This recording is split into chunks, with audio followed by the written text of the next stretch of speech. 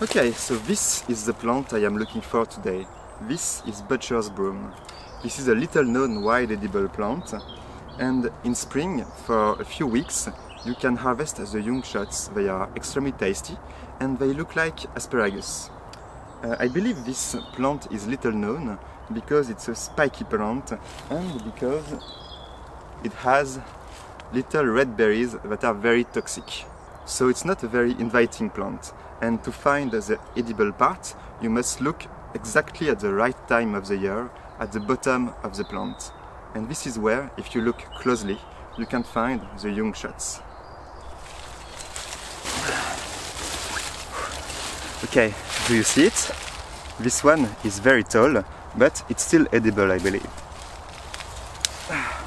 Look at this. And there are so many.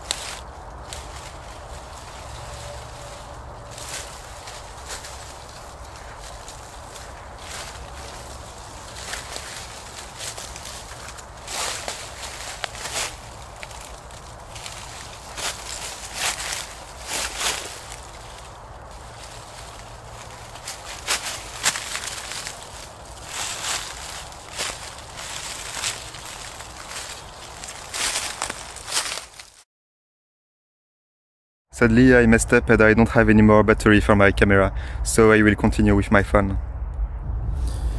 Do you see this young shot? This one is very tall, so if I try to cut it at the bottom, I can feel that it's too strong. If I try to eat that, it will not be tasty at all, it will be way too strong. However, at the top, I can feel that it's way more tender. So if I can cut it very easily with my hands, hop, it means that it's probably very good to eat. These young shots are too bitter to be eaten raw. They must be cooked in water. They will lose their bitterness and also their purple color. They will become green.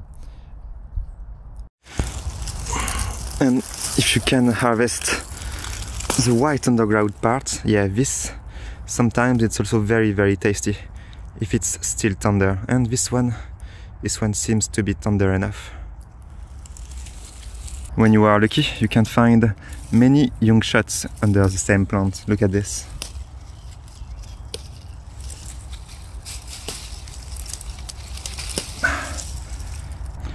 All of that in just a few seconds.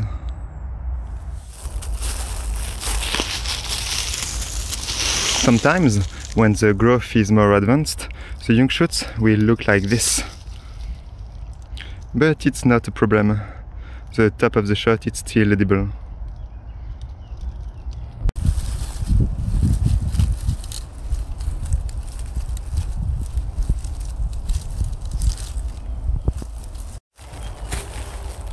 Okay, before I leave, there is one last wild plant I want to harvest very quickly. It's very common here, just in front of me, on the ground. Do you see it? It's wild garlic or maybe wild onion. It's everywhere here. And the smell is so pleasant. I will harvest some of it. There is a lot of it here.